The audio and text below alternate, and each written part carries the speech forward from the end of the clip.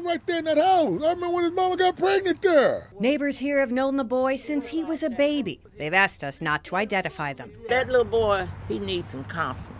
They say in the last couple years he's been a handful, but they were stunned when WISN 12 News listed his 8 arrests since last fall, 7 of them felonies. Resisting an officer, operating an auto without owner's consent, theft, damage to property. The boy's record caught the attention of Milwaukee's police chief when he complained about poor supervision of child offenders before the Common Council's Public Safety Committee earlier this week. We arrested 6 people.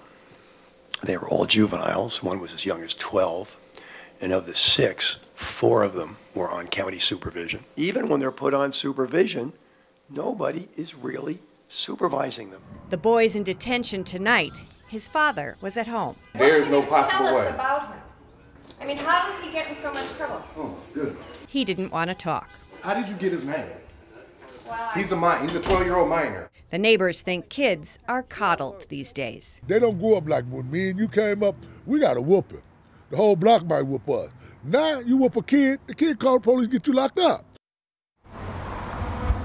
The WISN 12 News is not naming the boy because of his age. He is in custody tonight, facing multiple felonies. At 30th and Burnham, Colleen Henry, WISN 12 News.